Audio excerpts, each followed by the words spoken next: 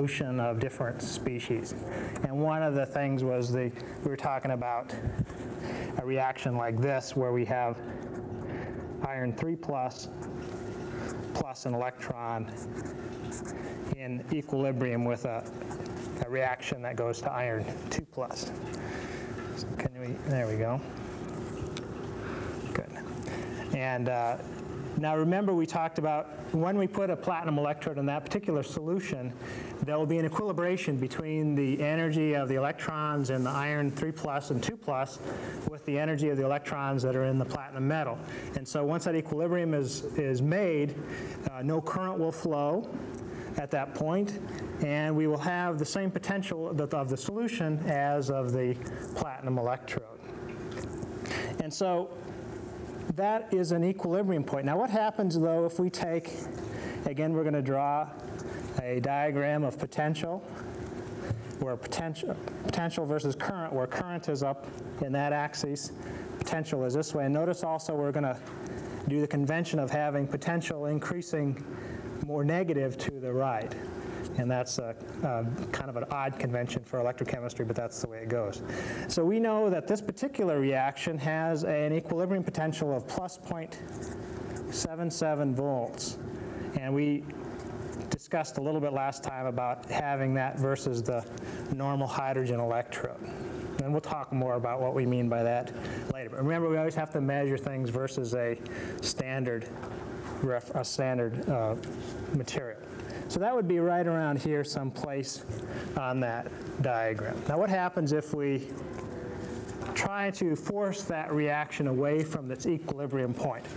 Well, what's going to happen in this particular case, since we have a redox couple, we can actually force the reaction away from equilibrium by applying a more negative potential or by applying a more positive potential. In that case, because the system is no longer at equilibrium, we have a process that can allow current to flow. Now, that doesn't mean it will flow, but in fact it can flow. And so in this case, we do see a current flowing. Now, but let's go back to the idea of things being at equilibrium.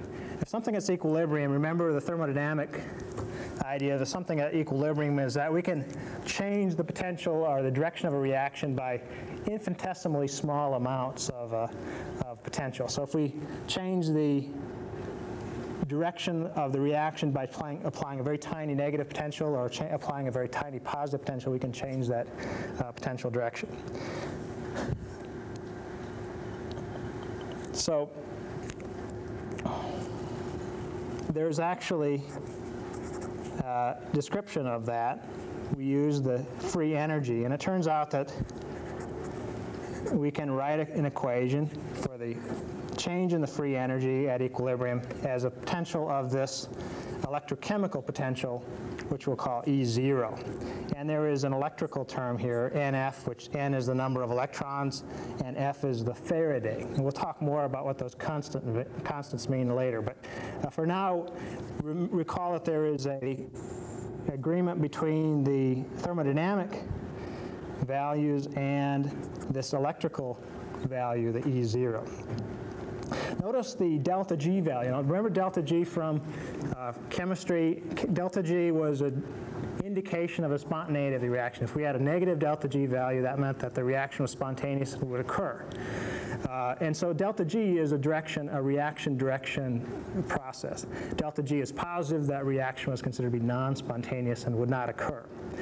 However, and so we can think of positive potential values as also being spontaneous reaction processes. We have a positive electrode potential, that should be a spontaneous reaction because of the coupling between delta G and E0. But on the other hand, there is really no preferred direction for writing a potential down. If we take a battery and we measure the potential of our battery, one side of the electrode might be considered to be positive if we use a voltmeter, and one side of the battery might be considered to be negative.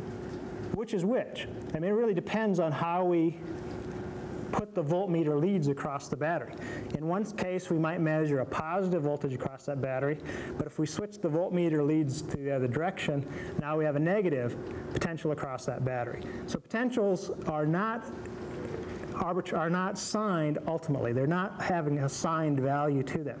They're actually just differences. And like any differences, it depends on our choice of reference points, whether they're positive or negative values. It's like saying, what's the elevation of this room? Well, it depends on our choice of reference values. If we choose sea level, then we have a positive elevation. If we choose the orbit of the moon, then we have a very negative elevation. So again, those choices of potential differences are not fundamental. However, our thermodynamics require a negative or positive value to indicate the spontaneity of the reaction. The way we get around that is we come up with a term we call the EMF, which stands for electromotive force. And the electromotive force is a signed potential that's signed in the appropriate way to correlate to delta G's being positive or negative. And so it's a convention. It's not a function, that's not a part of nature, it's actually just a human convention whether we call something being positive or negative.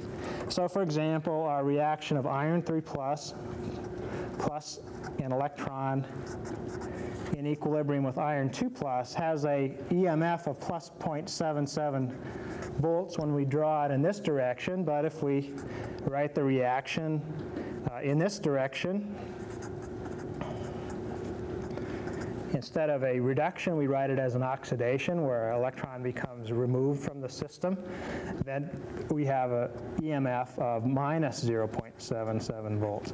So EMF is this sign potential that reflects the direction of the reaction from either a spontaneous or non-spontaneous process. Let's just do an example. Suppose we have a reaction where we have a cell written like so, where we have a tin electrode in contact with a tin solution, 1 molar. Then again, we have a porous separator, and we have iron 3 plus, 1 molar, and iron 2 plus, 1 molar. And then we have a platinum electrode. Now, if we measure the potential across this cell, in other words, we hook a voltmeter leads up to the platinum and tin electrodes, and we can measure a potential of plus 0.906. All right, what's that mean? Well, that means, according to that, because of the convention we've got, that means that the reaction is spontaneous in the direction we've written it. And it's spontaneous in the assumption that this is the anode and this is the cathode. Can we see all that? Okay, good. Now, if we wrote the reaction the opposite way, the same exact set of chemical systems, but we switched the voltmeters leads around, and we would get a negative 0.906. But as long as we assume that the tin is the anode and the platinum is the cathode, and we measure the potential of the cathode with respect to the anode, then we get a positive value there, and that indicates a spontaneous reaction. What's that mean? Well, that means that the net reaction is the tin being oxidized and the iron 3 plus being reduced to iron 2 plus. So when we write these cells, we always try to write the anode to the left. If we write the anode to the left and we measure the voltage so that that is the negative voltmeter lead, and whenever we see a positive cell potential, that's a spontaneous cell reaction. Okay, so how do we calculate what that cell reaction is? Well, we can look up in the table in the back of the book or in the library. You can find a lot of these tables. You can see that the cell reaction, half cell reaction for this particular cell is 0.77 volts for the reduction of iron 3 plus. And if we look in the back of the book, we'll see that tin 2 plus, written as a reduction going to tin metal, is minus 0.136 volts in the back of the book. Now, if you look in the back of the book, you'll notice all these half-cell reactions are given as reductions. Well, we know that this reaction actually has to be an oxidation, so we actually have to write it like so. Tin going, I can't write today, tin going to tin 2 plus 2 electrons. And so in that case, the electromotive force now becomes a positive value, 0.136 volts. So we can add together these two reactions and these two values, and we see that our net reaction now is 0.906 volts, and it's a net process of 2 iron 3+ species reacting with tin metal, going to iron 2+, I'm sorry, iron 2 iron 2+ plus tin 2+. And we had to multiply the top reaction by 2 so that the electrons all canceled out. We never have a net reaction with electrons floating around in the system. So this reaction, because it has a positive cell potential, is a spontaneous reaction. And that would happen. If we took tin metal and we mixed it with iron 3 solution, we would see the tin being dissolved and the iron 3 being reduced to iron 2+.